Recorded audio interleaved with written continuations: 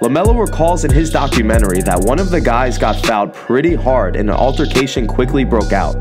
Tensions were high, and some of the older guys weren't calming down. One of the grown men that Zoe and Jello were playing with left the gym shortly after the fight and blurted out that he'll be back as he was leaving. Unfortunately, he did come back, and he brought a gun with him and put on a black hoodie. He slid through the back door, as Melo recalled, and started shooting up the entire gym.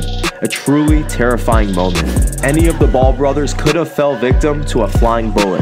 They were just a few innocent kids playing at a local basketball gym, and then this happens. But LeVar didn't hesitate to put his life on the line and do everything in his power to save his sons. Melo remembers his feet dangling in the air all of a sudden as LeVar quickly scooped him up along with his two brothers and ran out of the building. He sprinted out of the gym, carrying all three of his sons at once. I guess you could say that NFL experience came in handy.